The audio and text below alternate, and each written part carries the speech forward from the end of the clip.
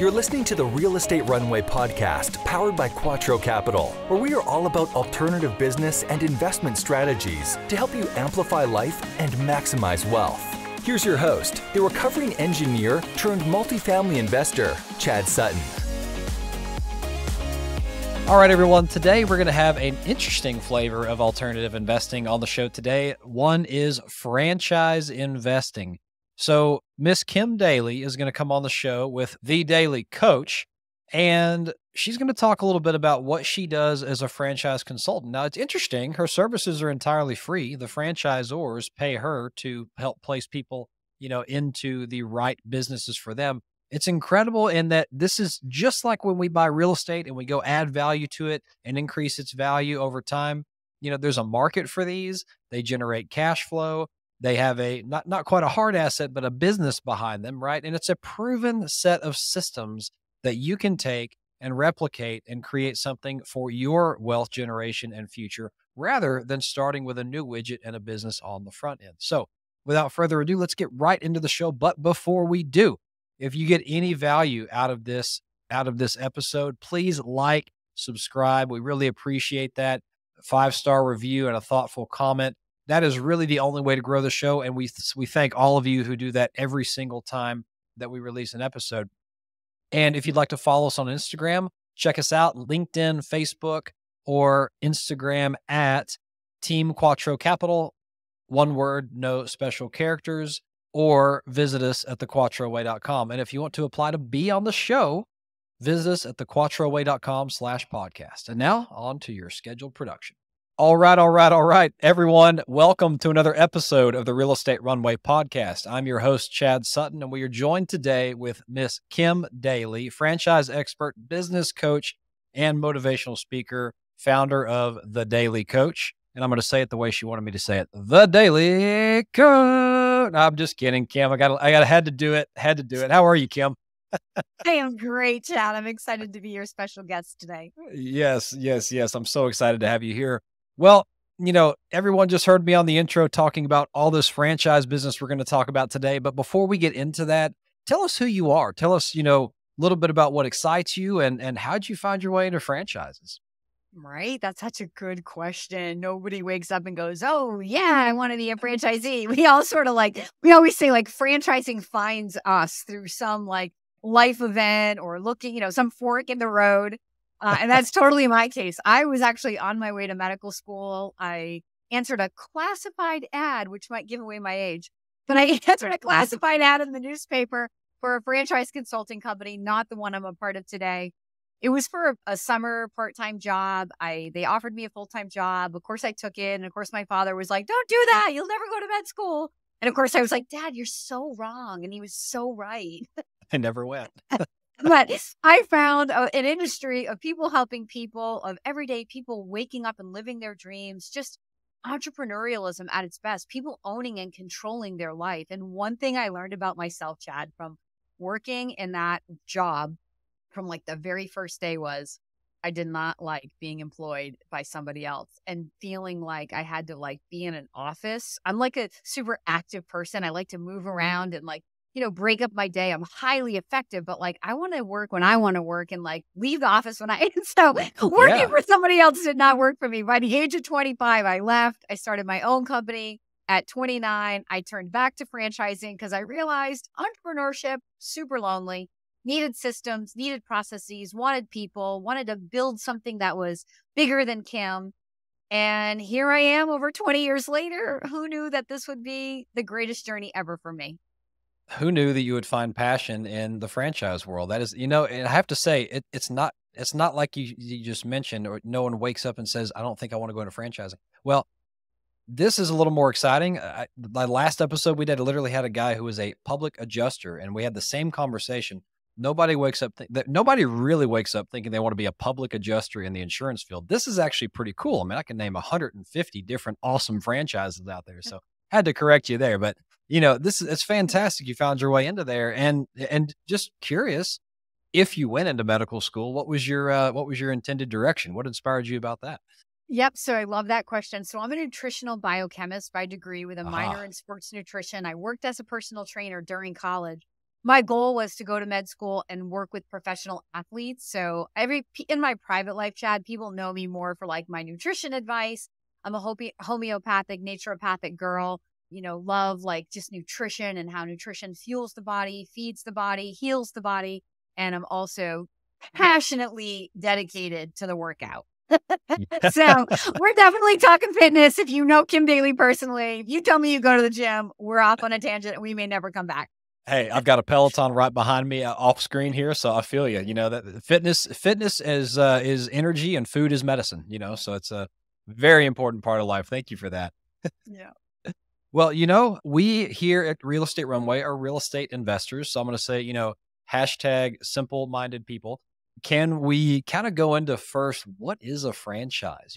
We talk a lot about alternative investing on the show and, how we buy things and add value to them. And, sure, we talk about real estate. It's just a business. What is a franchise? Let's start with that, if you don't mind. I love that you say you buy things and add value. So what you're doing in a franchise, Chad, is you're buying a business plan and adding value. So you're buying down the learning curve of starting a business by partnering yourself with people who sort of already figured it out to this point in its history. Now, the thing about a franchise is that a business is a living, breathing, dynamic thing, right? It's ever changing and ever growing if it's going to be successful. So when you're looking at a franchise, you're looking at it at one moment in time. And most of the time, we're sort of looking back, right? We're looking at where they've come from to get to this point, but yet we're investing for where it's going. So ultimately, when you're looking at a franchise investment, you're really looking at people. Like I said in my own journey, entrepreneurialism is super lonely. You don't have anybody to like turn to when you're like, how do I figure this out? Or what do I do now? Oh, shoot, In a franchise, it's so collaborative. You have not only a corporate office of people whose brand it is and who idea it is to sort of, serve a customer with a particular product or service, but you have your family or franchisees all over the country who all share the same brand. You're all shareholders in the same brand. They wear the same shirt as you. They live the same struggles as you, and you have them to bounce ideas off of. I love to say that, like in franchising, you go to training at a corporate office and you sort of learn the fundamentals of your business. And then you're going to spend the rest of your life as a business owner perfecting the art of that business. And you're going to use your fellow franchisees who are a little bit ahead of you, maybe a little bit smarter than you, maybe a little bit more successful than you, to kind of pull golden nuggets from to help you keep growing and growing and growing and becoming better at what you do. That's fantastic. So really it's entrepreneurship with a team, if I could even venture it that way. Sure. You're not really starting from the ground up, right? You're not building Correct. the brand. And so maybe that leads into the next question. I think a lot of people look at entrepreneurship and owning a business as, okay, I've made a widget or I've got a service or I'm going to do something. And I got to go like start from ground zero and build that company, find the systems, figure out what does the brand look like, set up an email domain, like all that kind of stuff that goes into early days. Whereas when you're buying into a franchise, you're kind of starting with an existing model and systems, right? So what exactly, Kim, is the value proposition of a franchise as an investment? Yeah, you kind of just said it. So the whole idea that if you're an entrepreneur, like you just said, you have an idea, but you got to flush this idea out. So you've got to trial and error, like exactly who is the customer and how do we find that customer? What's the messaging? Where do we spend those advertising dollars? Where do we place the store? How do we negotiate that lease? How do we find or source those products that we're going to need to put in our store or to put in our business? So there's all this trial and error, not to mention like creating technology, apps, and databases to manage all of your KPIs in your business. So an entrepreneur has an idea and then has to stop and create all of that. And ultimately, that's why 90% of startup businesses fail. People run out of money and probably run out of patience trying to figure out how to be successful. But in a franchise, that statistic isn't owned in franchising because every franchise that you would explore will have its own success and or failure rate that they will disclose to you in a legal document that's required by the government. But in this franchise, all of that's been figured out. Somebody's already spent the money and the time, sometimes years, flushing out the idea, figuring out the customer avatar, figuring out the marketing, where to spend the money, how much money, How many customers am I going to need to build a positively cash flowing business? How do we handle customer objections? How do we keep customers? How do we source the best managers? How do we find the right employees, right? How do we source the trucks we're going to need or the product that we're going to need and get national buying power? Real estate and site selection and working with landlords. So a good, solid franchisor has the answers to all of those questions and so many more. So you pay a franchise fee, which is a one-time fee. Kim Daly calls that the cost of entry into Disneyland. It opens the gate and it buys you instant access to all these ready-made tools so that you can get trained and you can move toward making money rather than that entrepreneur who doesn't have a franchise fee, but also doesn't have any of those tools, who has to sit and figure that out, sometimes for years, and then never even get to the point where they can make money. That's incredible. And so, like, there's so many different kinds of franchises out there, Kim. I mean, I can think of a few hot names today. I mean, you've got Chick-fil-A, who's like what, America's favorite chicken nowadays, I think. You've got, Anytime Fitness. I mean, all sorts of different, I'm assuming those are franchises, by the way. Yeah. And, how do you go about even selecting the right type of industry, franchise model, things like that for your background, interest, skills, goals? Like, there's so many out there. Where do you start? It's such a great question. So this is exactly what the Daly Coach does for people. All right. I am a franchise consultant, Chad, for over 20 years. I have been helping people figure out, based on their background, interests, skills, finances, and goals, what would be the right types of businesses. But as I've mentioned, franchising is about a partnership.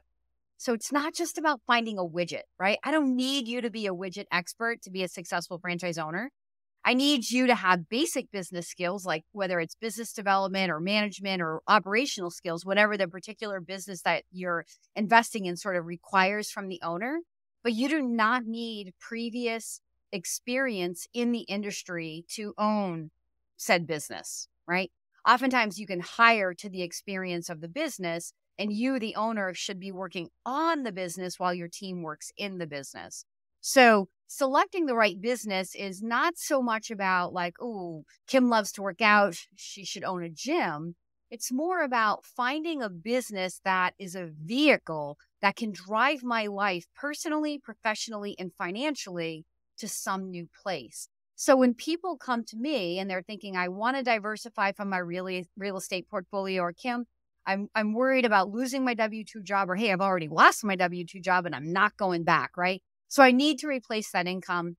I want to be in control. I want to build a business. I'm working with individuals and couples every day to help them get organized in their thinking about what are you trying to create in your life. Paint a picture of your future, 3 years, 5 years, 10 years, and how does this business play a role in getting you from here to there? And then once we've clearly sort of identified where they want to go, the scale to which they want to build a business, the journey that they want to go on, the role that they want to play, the time commitment they want to put in, then I have the relationships with the right franchisors, the best of the best franchisors, because not all franchisors are created equal. Not all of them are worth your time and your money. But I have some really good friends. I've been doing this for 20 years, like I said. So these franchisors, they're my colleagues, and they pay me to actually do this. It's a free service for my candidates because I'm paid like a recruiter, because I'm doing really all the dirty work for them. You know what I mean? I'm pre-qualifying people. I'm matching what people are trying to get out of a business to their, key skills and territories, like where they're looking to grow their business with where somebody lives. So I'm doing all of that upfront work for them. So by the time that the two get together, it's a much more meaningful conversation from go. That's pretty incredible. And so really, I mean, there's no risk to the potential franchisee to reaching out, because the franchisors are really, they're compensating you for helping them find good franchisees. Correct. That's incredible. All for free. Yep. And I always tell people, so people look, you don't have to take my advice. It's free. I'm not here to push anybody into franchising or tell you this is absolutely the right thing for you. I'm passionate about what I do because I love inspiring dreamers. I love helping people understand what the truth of franchising is, But then whether they make it right for them or wrong for them is 100% on them. I'm just here to guide that process so they know they're asking the right questions, talking to the right people. How do you like make sense of this franchise disclosure document, that legal document? How do you finance a franchise investment? I have the greatest friends in franchise lending and they can get you pre-qualified. So my process is very succinct. It takes 1 to 2 months to complete. So you don't have to spend 6 months trying to figure out if this is the right thing for you.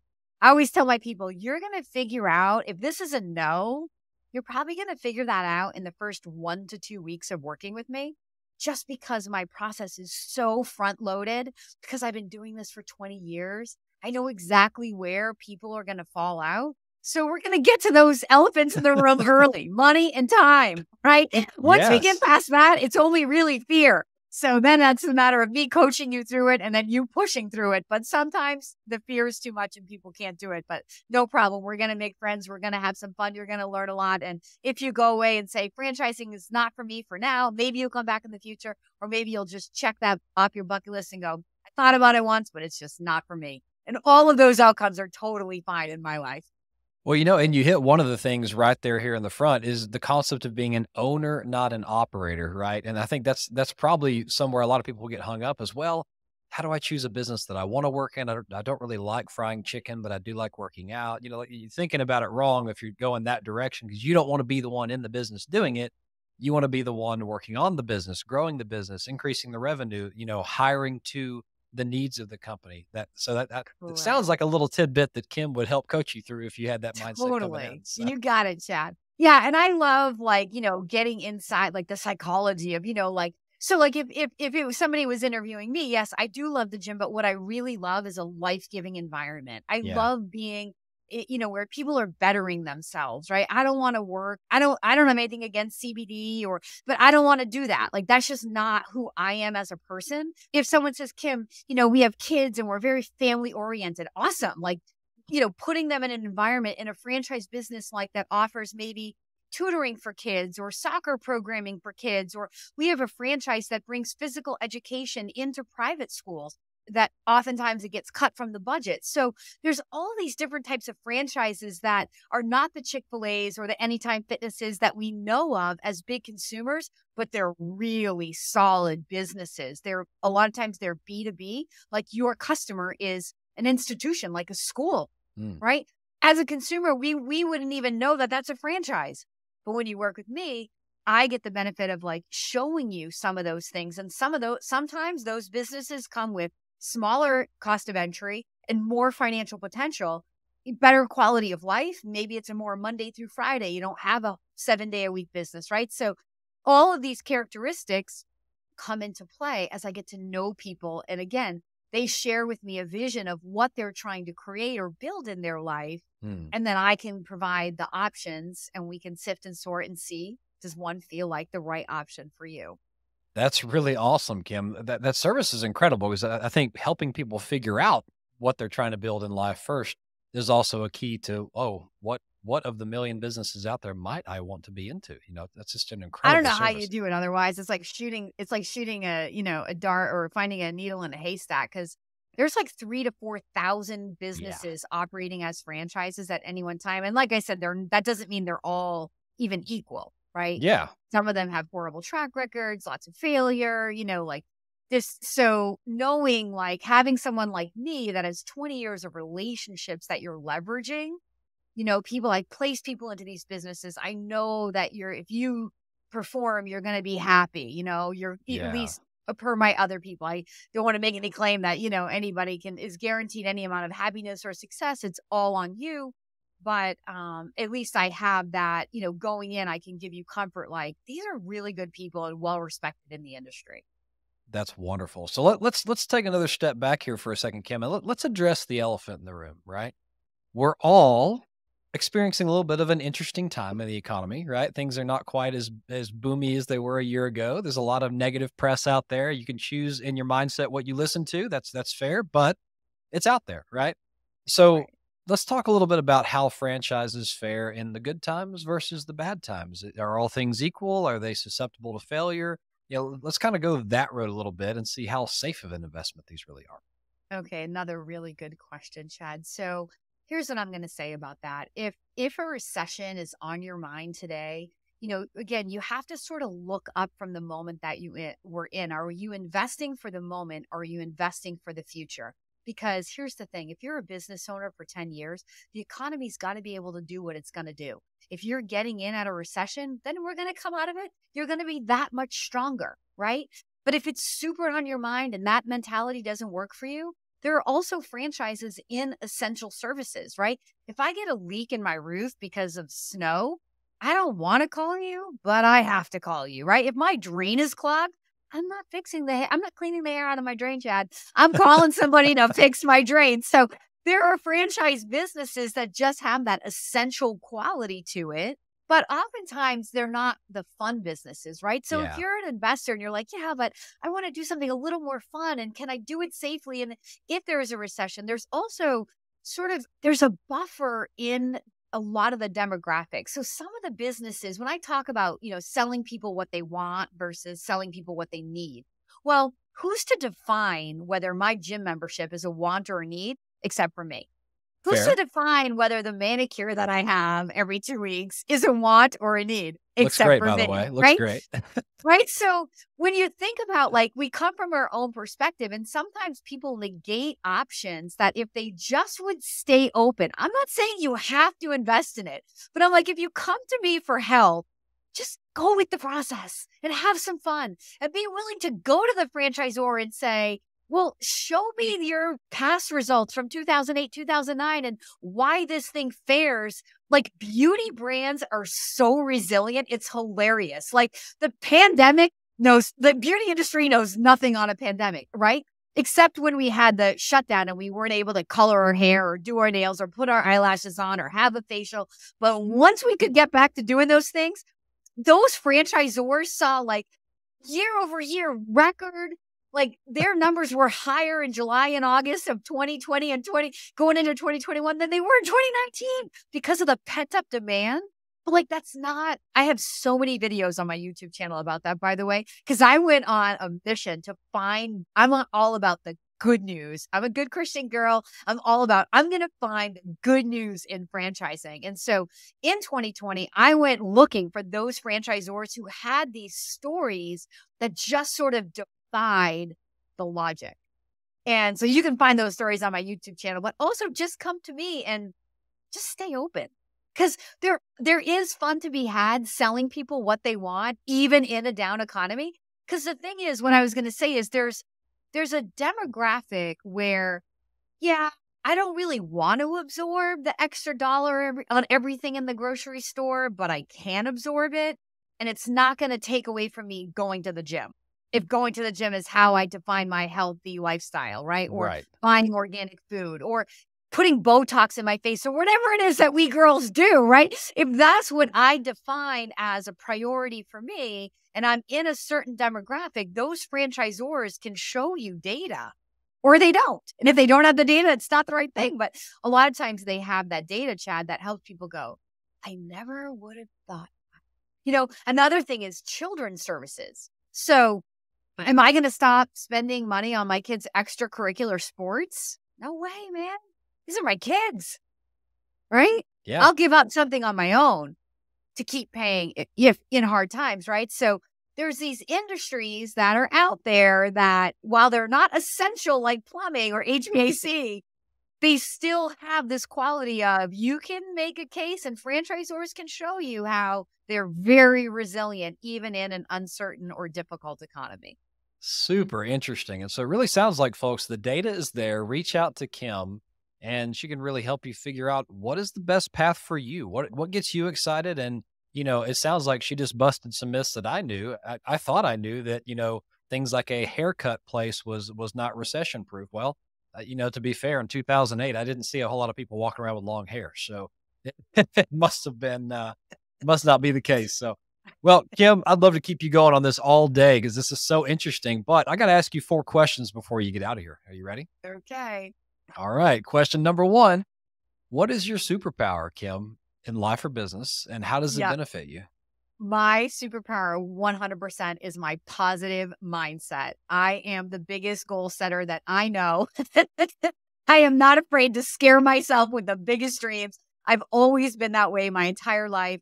I've made history in my industry and in my business. I really say this, there's nothing special about Kim Daly except that superpower of I dare to set really big goals and believe in myself. That is incredible. And I don't know how to top that. So let's goal setting is freaking amazing. So let's go the other direction though. Give me a little bit of dirt. What's your biggest failure, life or business, your choice, and what'd you learn from it? This is a tough one for me because I always look at like when things go again, because of my positive mindset, I always kind of look at it as like, what can I learn from this? So I don't really carry too many regrets in my life. Even like Chad, I'll just say this like, so I love to ski. I Yeah. made a stupid mistake on a, pretty messy ski day and broke my leg, which my kids are like totally mortified. Like, you broke your leg. Like, and I wasn't even on like a difficult part of the mountain. It just shows you like, if you do the wrong thing, no matter how experienced you are, you can break your leg. Yeah. But even that, like, I learned more about myself from 14 weeks of having to rely on other people. I'm a highly self-reliant person. I will not ask for help. And so I had to have a caregiver come in my home to Oh bathe my me, gosh. to do to do our laundry, to, grocery shop and iron my kids', private school uniforms. Like I had to ask for help and be humbled and be like, I can't do it. And so even like I would look at like, I made a stupid mistake that cost me a broken leg and 14 weeks on crutches. But gosh, I learned more about myself and my character and really took it as a time. I learned how to meditate during those 14 Yeah. weeks because my kids were out skiing every weekend and I was home alone. I'm like, what the heck am I going to do? I took up a meditation course and literally changed my life. So Wow. that's a tough one. I know that's probably not what you want to hear, but I just don't define things that go wrong as failure. I look at it like, well, how can I get better? How can I do this better the next time?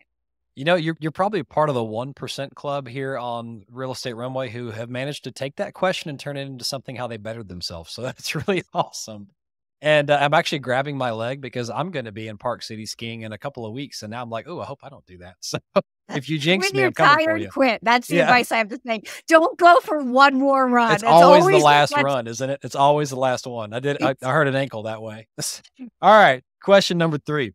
So it's free content time. Tell me about your YouTube channel and how your consultations work. Okay, so yep, first of all, my services are entirely free. So anybody who's just inspired to like want to know more about franchising, explore opportunities, maybe you've thought about a business, you just have questions, absolutely reach out to me and I'll take you through my process for free. You never pay me any money.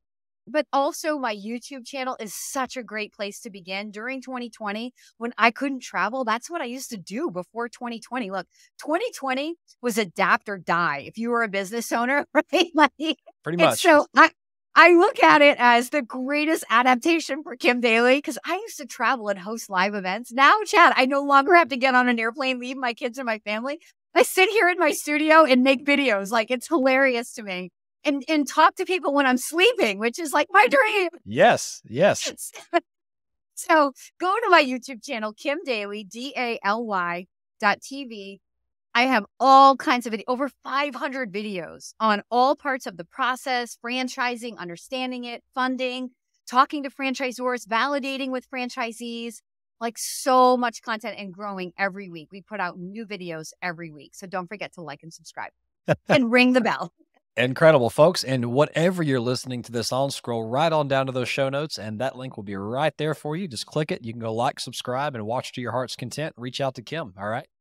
I love it. And last one, Kim, question number 4. One of Quattro's 4 pillars is philanthropy, about taking care of people. Starts with people and ends with people. Tell us a little bit about where your heart is, where you put your money, and you'd be surprised. A lot of times we get reports of people like randomly donating alongside of our guests in their chosen area of philanthropic venture. So where would yours be? I love that, Chad. So I'm a huge fan of Elevation Church in Charlotte, North Carolina. I'm part of the EFAM. I've been following Pastor Furtick for 4 or 5 years. I try to tithe more than 10% of my income.